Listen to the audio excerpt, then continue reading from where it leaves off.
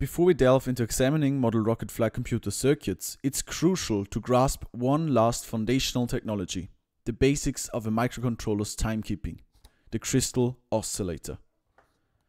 Have you ever wondered how a clock keeps time? Since its origin, it has used some oscillator that marks the elapsing of 1 second by which it turns its pointer.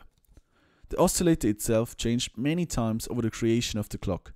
At first, it used a pendulum, then something similar to a tuning fork, an LC circuit, and today a piezoelectric crystal. Similarly to a watch, our integrated circuit also needs some impulse generator to control servos, read out sensor data, or transmit information through the air.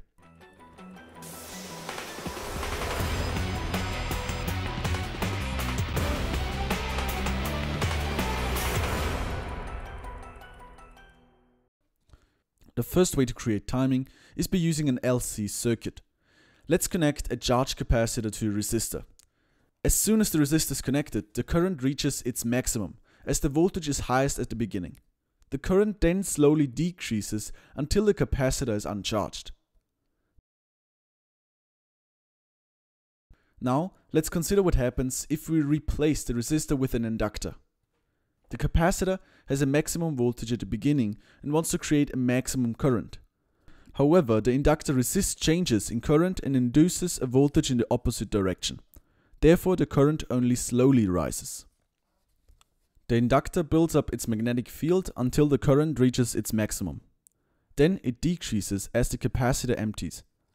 However, this time the inductor resists the current decrease and induces a voltage and current that wants to keep the flow going. The inductor pushes current into the capacitor and charges it again, but in reverse polarity. Consequently, the current flow is in the reverse direction for the next half. The cycle begins again, and the current of an LC circuit takes the shape of a sine wave. This sine wave is the oscillator signal we have been looking for. In an ideal world, the oscillation would go on forever. However, there is some resistance in the circuit, so it is an RLC circuit. The resistance gradually decays the amplitude until no oscillation is left at the end. The piezoelectric effect is a phenomenon where a quartz crystal generates a voltage when subjected to mechanical stress. Conversely, if a voltage is applied across a quartz crystal, it undergoes elastic deformation.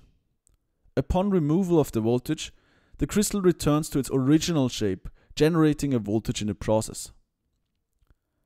In a crystal oscillator circuit, this effect is harnessed by using the voltage signal generated by the quartz crystal. This signal is amplified and fed back to the crystal. The result is that the crystal oscillates at a precise resonance frequency, determined by the rate of expansion and contraction of the crystal. This resonance frequency enables the crystal to function akin to a RLC circuit, but with significantly lower energy loss per cycle. The symbol for quartz crystal in circuit diagrams typically consists of a rectangle with two parallel vertical lines on each side. A horizontal line is connected to each of the lines, representing the pins. The rectangle itself symbolizes the quartz crystal element. When selecting a quartz crystal component for a circuit, we can typically choose the resonance frequency from a range of options. Common resonance frequency options include frequencies such as 4 MHz, 8 MHz, 60 MHz, and so forth. When selecting quartz crystals, other factors to consider include the frequency tolerance given in parts per million, the temperature stability, and the low capacitance. Low capacitors are often required in conjunction with the quartz crystal. These capacitors help stabilize the crystal's oscillation by providing the necessary capacitance for the circuit. Now, let's summarize. To ensure precise timing for communication protocols and integrated circuits, we commonly utilize quartz crystals. When a voltage is applied to a quartz crystal, it contracts and subsequently releases a voltage as it returns to its original state. By amplifying and feeding back this voltage output into the crystal, oscillation is achieved.